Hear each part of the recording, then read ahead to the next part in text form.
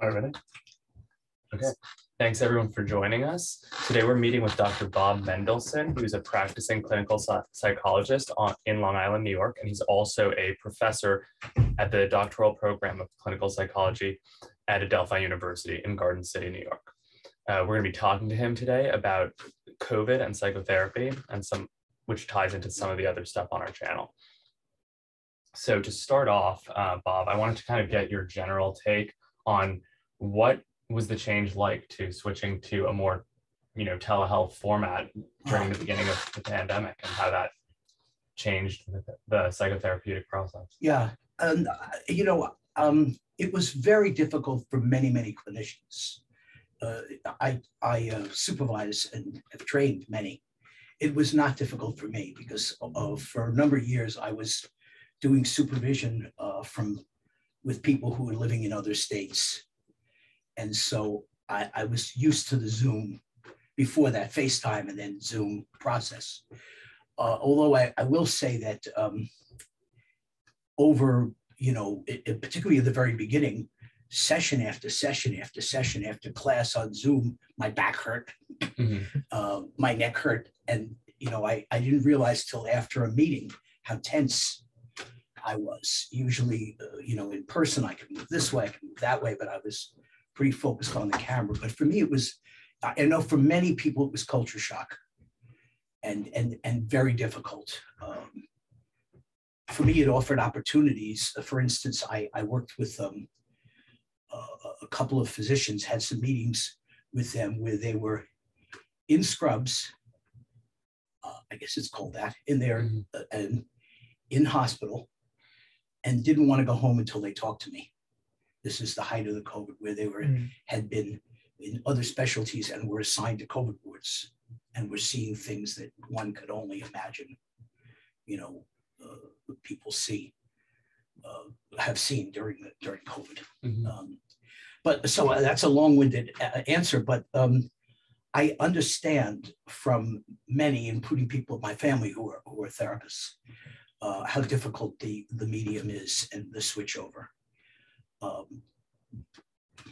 Was there, I know for a lot of clinicians at the beginning of the pandemic, there was a bit of a shock because unlike your normal work where you see a caseload and each patient is talking about very different things, suddenly the sessions felt like they were blending together and one patient after another is talking about the same things, especially working in one geography. You have a wave going up in New York.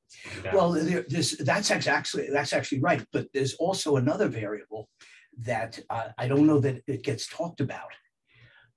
One can have a respectful emotional distance when you're talking to somebody with a very different experience of trauma.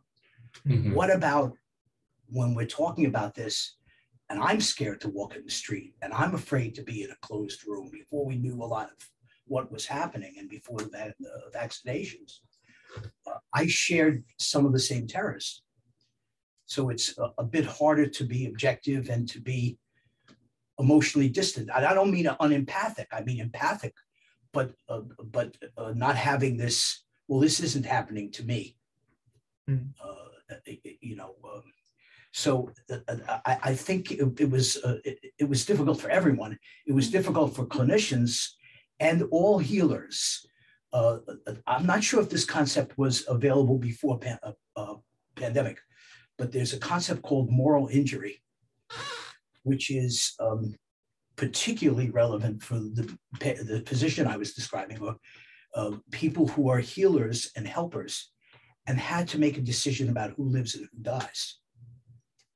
And what do you do with that kind of guilt and sense of responsibility? It goes against, our basic, understanding of what we do as helpers. So I don't know if I was rambling, but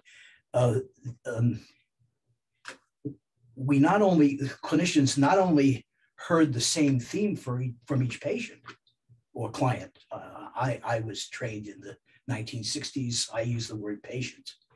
For me, clients are people who go to lawyers. I know that's not, whatever, but hearing from each patient stuff that triggered stuff in me. took me a while to begin to feel comfortable. And I noticed with some of my dream life and whatever that a patient would trigger something I would then dream about, or have a memory about, or or whatever. That's really interesting. You mentioned that. It sounds like you're really tapping into clinician burnout as well, and having to go through this where you're working through the situation simultaneously with the patient. Yeah. Almost.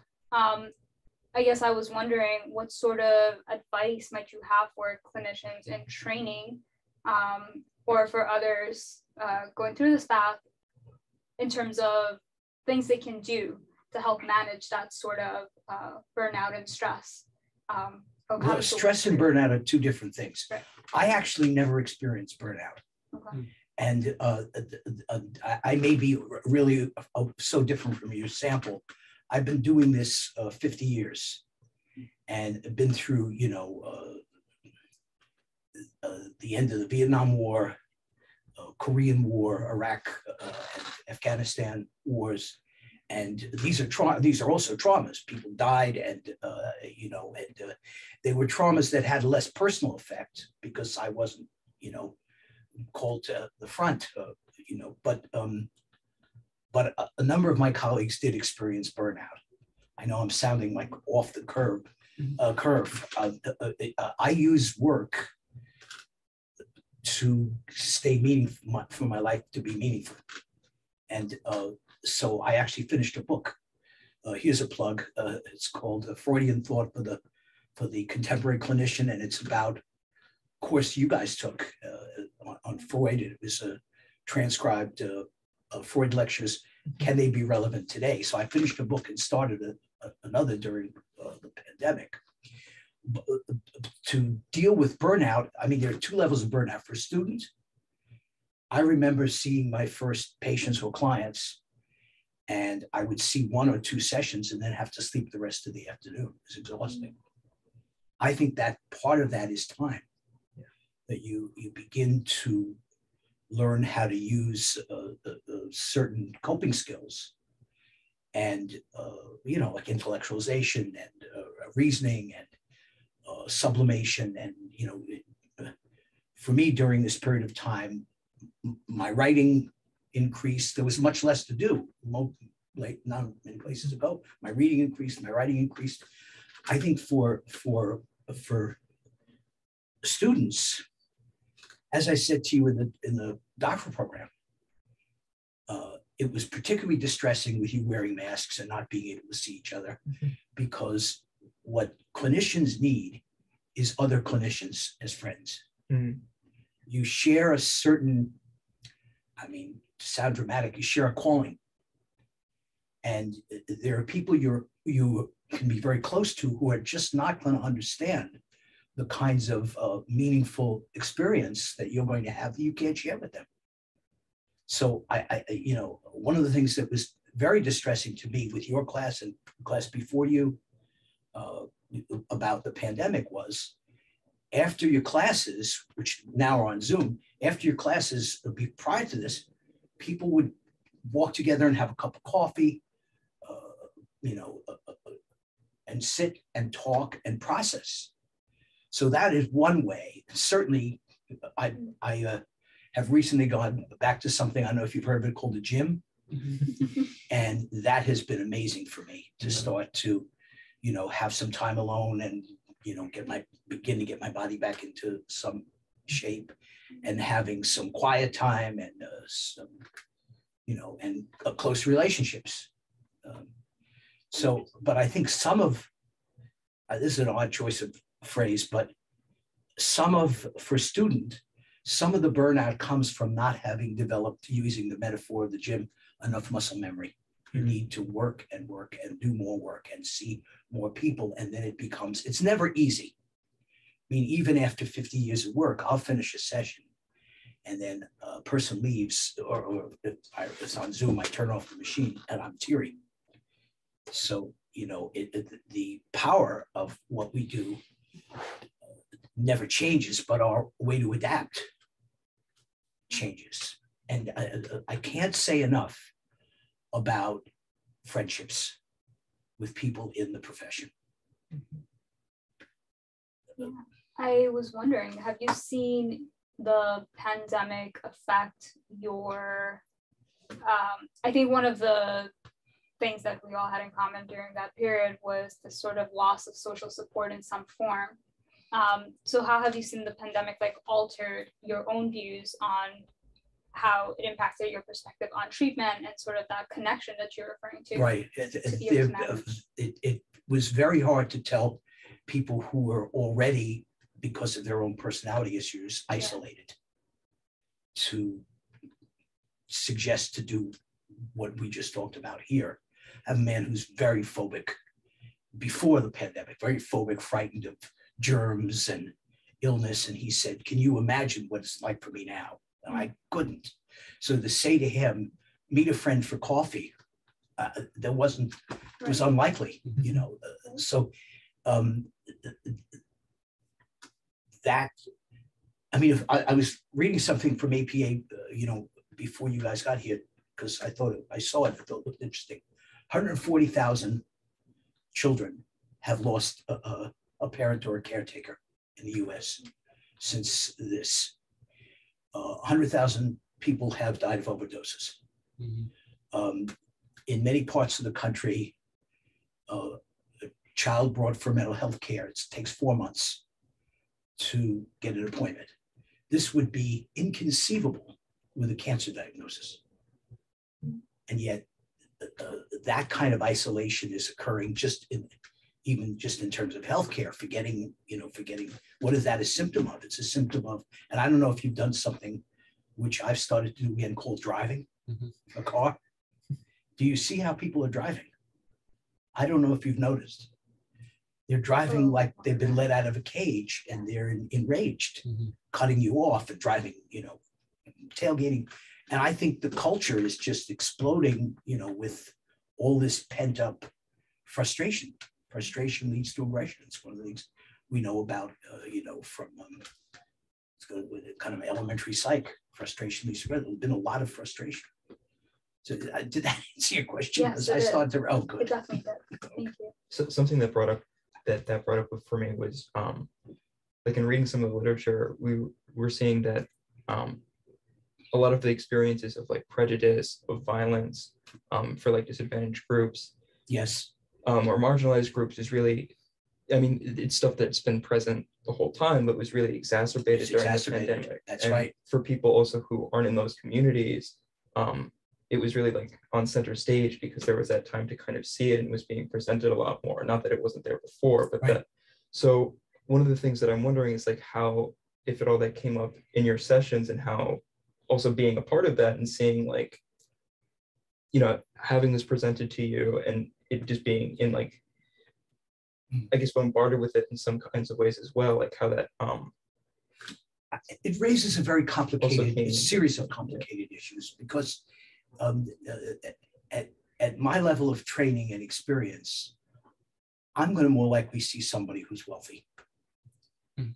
And I have the other problem, the opposite problem of dealing with somebody who is wealthy and filled with hate and misunderstanding of impoverished people, and who was already filled with kind of a magical thinking about the world. Because, you know, when we regress to childlike ways of thinking. If you hear some of the conspiracy theories that went on in politics during the presidential campaigns, this is a bunch of regressed children in make-believe land. So I had to deal with, I'll get to your question specifically in a minute. I had to deal with people who were saying outrageous and morally repugnant things to me and who deserved to be helped, but that was going to be a problem. So I had one man who was severely traumatized and a arch conservative. And some of the things he said, and he knew who I was, and he would say, I know this is hard for you to hear, but, and he'd repeat something back. And I had to think about how traumatized he was as a child, because in my belief, people who were the most angry and bigoted are people who have suffered very severe trauma and are looking for an explanation, and finding an other to be angry at and say that's their fault is a very simple, incorrect, but simple explanation. Mm. We call it in the trade splitting. You know, I'm all good, this minority is all bad, and they're the reason that we're having all these problems, et cetera, et cetera. I had to work very hard to remind myself of how this man was suffering. Mm-hmm. And one man in particular had several had a very powerful experience. I may have mentioned this to your class. It was very powerful at the time. Mm-hmm. Man had the first vaccination. And after the first vaccination, he broke into sobs, which I couldn't understand. And then I realized he was feeling relief. But the relief gave him the ability to say something he had never said or thought before. He said, I now know what the pandemic is. The pandemic is my childhood. When I was a child, if I made noise and my father was home and he was drunk, he could beat me. So the air was filled with horrible, dangerous things. Pandemic. Mm-hmm. So if you have that, you're severely traumatized, you're going to look for somebody else to blame instead of your own history or your own anger. You're going to look for somebody else. Was that your question? Maybe not. It was a different take on that question, which is actually interesting to see as well, because you gave the perspective of the other person, where you saw their experiences, their early experiences, and how it tied into the sort of trauma that was occurring in the moment. And the bigotry. Yeah. Right. Now, in terms of my supervision, that's very different. Mm. I'm supervising here, over the years, many clinicians who work with people who are traumatized and otherized. I don't know if there's such a phrase, and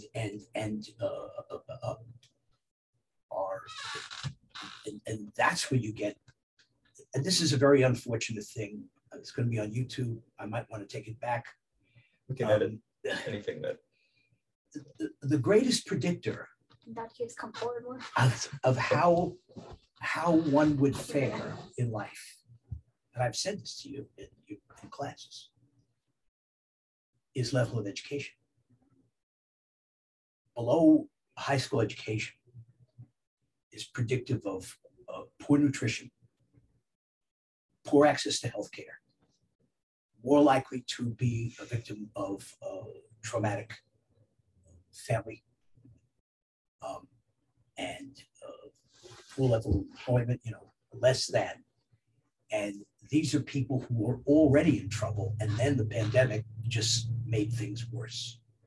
So there, you want to look at how the current pandemic has exacerbated severe trauma that was already there. Mm-hmm. And it's difficult but doable. What we look for as a psychodynamic therapist, I look for correlating the current problems with historical trauma. The problem with the word trauma, like the word depression or resistance or any of these words, is it gets overused. Mm-hmm. Except that I've never met anybody, including everybody in this room, including myself, who hasn't suffered some trauma in life. Question is degree of trauma, and then what sources of support were available to the person at the time of trauma. But so if you, using the model I used about somebody whose family never finished high school, who are in low-level jobs, who are othered because of their race or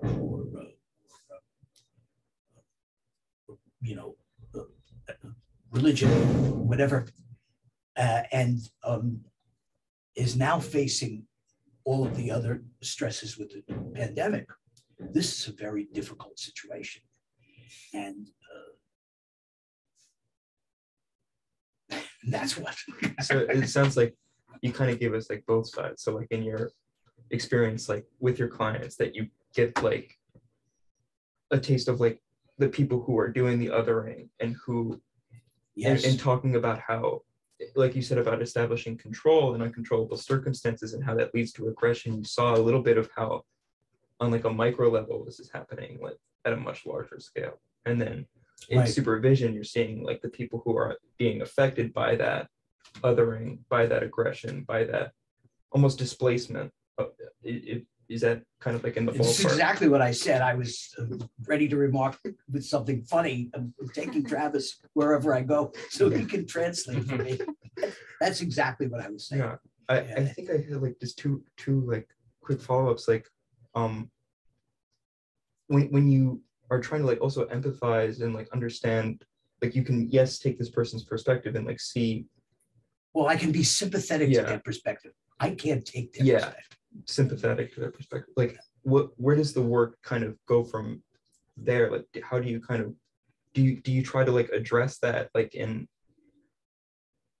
kind of like, because one of the things that we're talking about like in our class is how clinicians go about addressing prejudice with their clients, and how Right. there's this conflict between maintaining the therapeutic relationship but also like this moral obligation of beneficence. Yeah. To like protect society and like those kinds of. Yeah, well, I fortunately have never been in the position where I thought somebody was prepared to do something terrible for society. That would be a dilemma for me. Yeah. But certainly with somebody who is bigoted, it doesn't take very long for them to know me. You know, what you see is what you get pretty much with me. And the man I was talking about said, I know what you think. This is my feelings, and I know what you think, and I know in advance, I'm not going to sway you, but, and then he would point out something. And if it was ridiculous enough, I'd say, let's say his name was Roger. Roger, let's go through this bit by bit. And if I did a little bit, he might either get triggered and angry because he didn't want to go any further, or he would say, okay, I see your point. So that's about as much as I could do, given, you know, my primary obligation is he comes in with some, you know, some very serious problems that I have to help him with. What I do personally, forgetting about what I say in this instance to the person, to the patient, is I look for something about the man this man that I feel is decent. And there were enough things about this guy that made he in particular a very decent person. Mm-hmm. And I had to do that, in other words, so that I wasn't going to just feel lost in my, you know, criticisms of him. Now, had I worked with somebody who was planning to storm the Capitol, I don't know. That would have been I guess somebody has to work with such people. That wouldn't have been very easy for me. Yeah. I guess on the side of the patients, we noticed some discussion around people either developing routines that were very new to them or hobbies that were new to them and that becoming an important part of their identities, or people having sort of surprising identity or personality changes that resulted from the pandemic.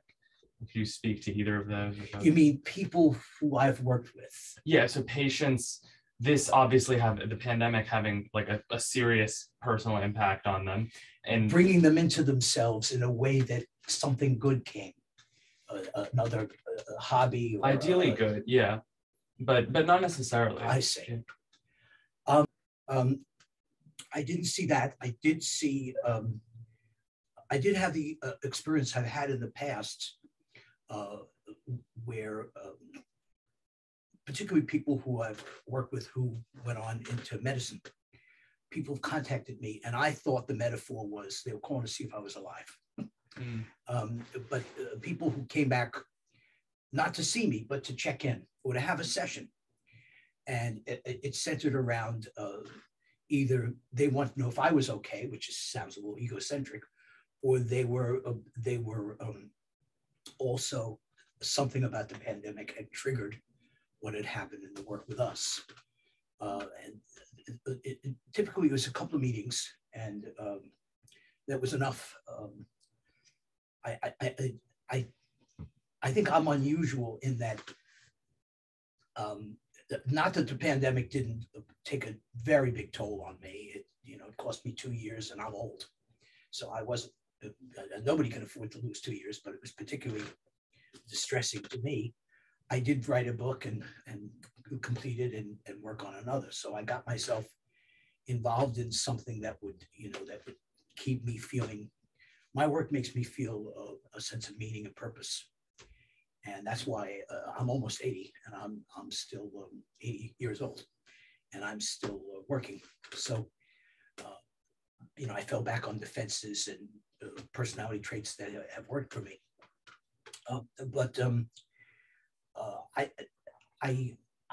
I think that changing personality is a very, very big process.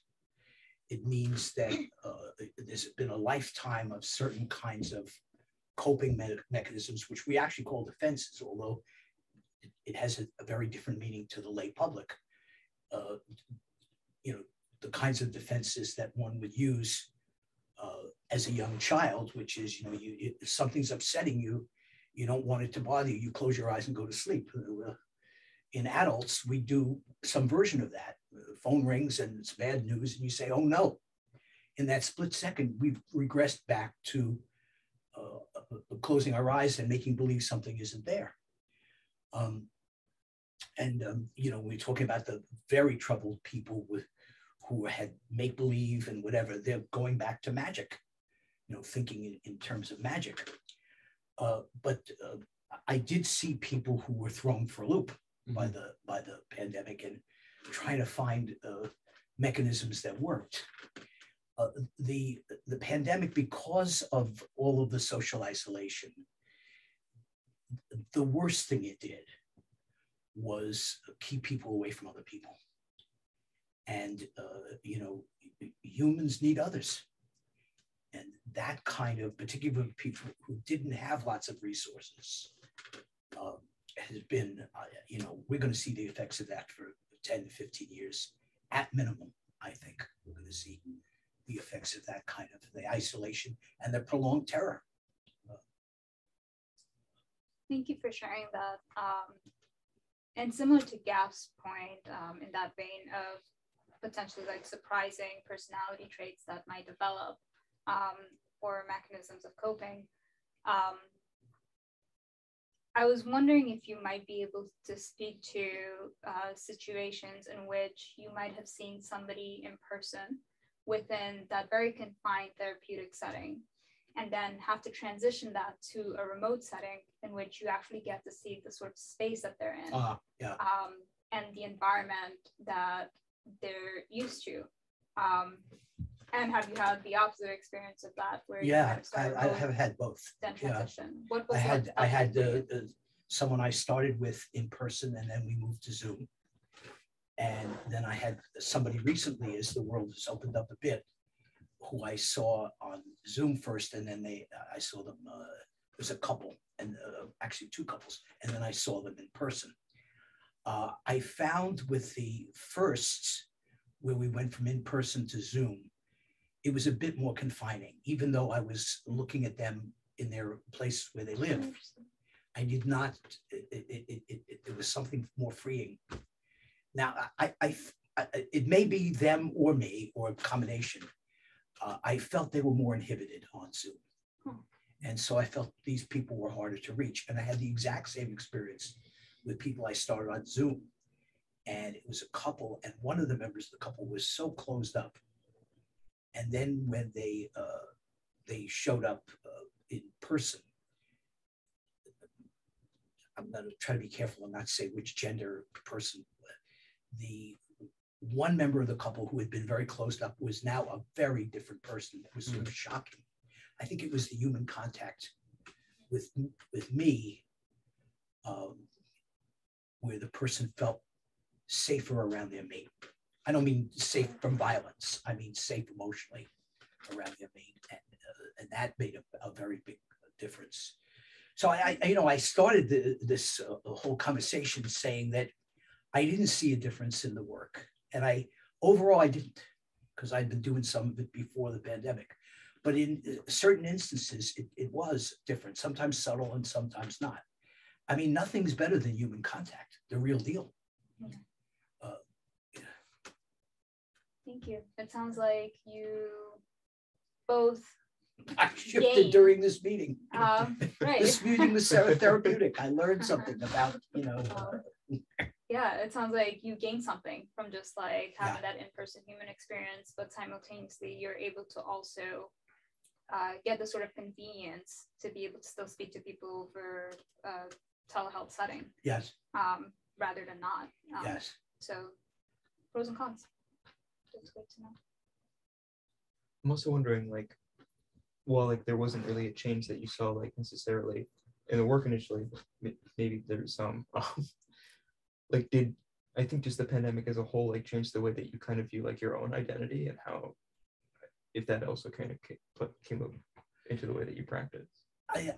My sense in the pandemic was I had been in denial about everybody dies. And, we had here our dean, and passed away, our dean before you got here, Jean Chin, and her husband, she was dean, passed away. And,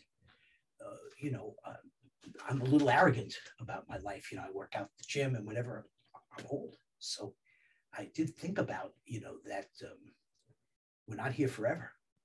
Actually helped me to finish with this one book and start another, Legacy. And, during the pandemic, my wife and I had one of my daughters and son-in-law and grandchildren stay with us for over 100 days. And that was pretty amazing in terms of my age to the time of 5 and 3-year-old, and now 7 and turning 7 Saturday, 7 and 4. So I'm sure it will have profound effects on me in terms of, what is life? I know this is going to sound corny, should appreciate it every day. Thank you. So I think we're ready to wrap up.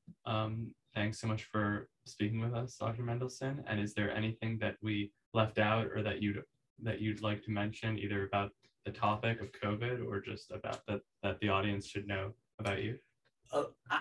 I'm not sure the audience want to know much about me besides this, but I want to say this, except that as you all know, I was a rock and roll musician before I did this, and worked with famous groups, and so it makes me a bit of a performer.